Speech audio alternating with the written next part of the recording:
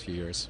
Seamless experience for users and enterprises, social, business intelligence, big data, composite applications, visualization. This is the future of tech. I predict wearable computers and SiliconANGLE will have a Hadoop distribution. Great stuff. That's a joke, by the way. I know. That's why I laughed. George, Matthew, thank you so much for coming on Inside the Cube. We really appreciate it. Thank you again. Thank you for your time. Very much appreciate it. Good job. Business intelligence is great. I'm John Furrier with SiliconANGLE.tv, the world leader in tech event live coverage. This is the Cube, where we extract all the knowledge out of the guests and have great conversations around technology and share that knowledge with you. Next up is Mark Rizzn Hopkins, and I will talk about some news. And you're good? You're good? Okay. Here at Sapphire, big story is real-time applications, real-time web, real-time everything. I mean, business intelligence is at the heart of real-time data. Obviously, you're hearing data as the key theme, and we're no stranger to where computer science meets social science. That's been our motto for 2 years. We're the first tech blog out there as the reference point for computer science and social science. Mark Rizzn Hopkins, editor of the site. Mark, we've been covering the intersection of computer science and social science for over 2 years. Yes. That concept has been picked up by Steve Jobs. Technology meets liberal arts. Right. Now big data meets cloud at EMC. The theme here at Sapphire is fast data meets cloud and mobility. This is our wheelhouse. It's great. I mean, it's fine. It's fun to be talking about something and just see it bubble up in the actual marketplace. And something has been fun for me because you've been here on air and you've been talking to these guests here in the weeds, and I get to kind of look at the output from our editorial team, and they've been doing a great job, and just seeing what they pick up on out of the interviews that we do, and some of the ways that they're framing this is just really interesting. Like the conversation you had with Ray Wang was. That was the thing that they all keyed in on was the VMware discussion you had there, and so I mean we got great coverage back at the home ranch with all of our writers and analysts. I'm really impressed with the Wikibon team. They're really kicking butt. Great, best analysts in real time. SiliconANGLE.com writers are pounding away.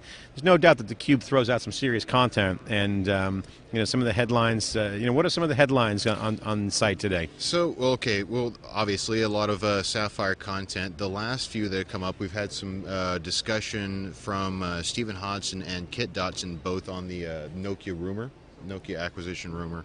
Burt Lattimore has been pumping out interview summaries. The last one that just went up. Love Burt. Yeah, great. I mean, he just lives for this stuff. That's what I love about Burt. He just lives for live events. He's a great teammate. Burt Lattimore posting on the Wikibon and SiliconANGLE site. Great resource. Burt, shout out to you if you're watching. I know you're watching. Yes. We really appreciate it. You're an ace for us. You're a core team member, and getting those posts up make a big difference for our readers who don't have time to sit through these interviews live with us.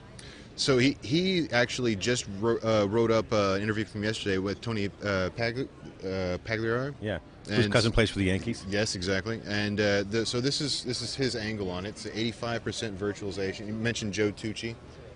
85% virtualization shifts EMC's IT budget ratio to 50% innovation. Yeah, I mean, Dave Vellante has been covering this stuff for years, and the mode of IT, Mark, has been 70% is running the business operations, lights, facilities, power. And we heard the CIO from Pacific, Builders Company say, he wants to get out of the facilities business, right, and get in more of the strategic business. We heard from the CIO of SAP themselves that IT cannot go into this siloed ops mode because if it does, it doesn't become strategic. Right. And so that real-time web analytics, business intelligence message that SAP is promoting has been fantastic.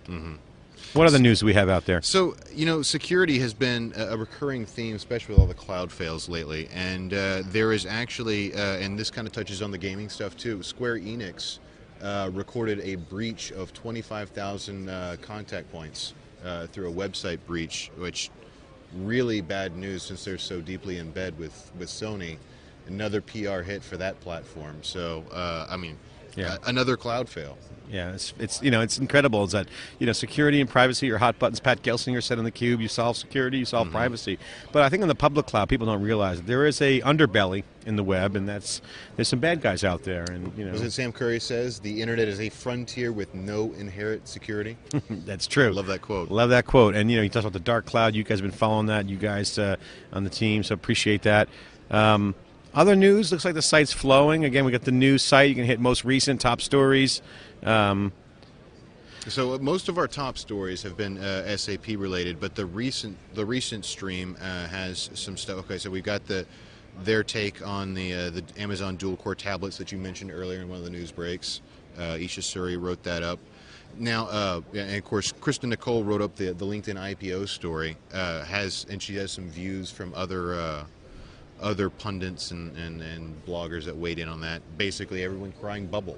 That seems to be the consensus. Come on, LinkedIn. I mean, they got a solid business. I mean, I think there's no bubble on the IPO side. Once you go public, you got to be profitable. The IPO market's hard to get into, and I don't think it's gonna be a bubble. I mean.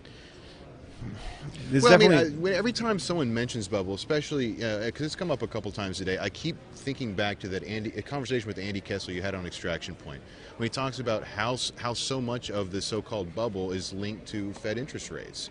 Yeah. It really doesn't have as much to do with the traditional framing of a bubble like it was the first time around the dot-com boom. Okay, our next guest, Mark Milford, Vice President of Business Development for SAP. Mark Rizzn Hopkins bringing us the latest news on his Kindle. That's now the trademark of theCUBE.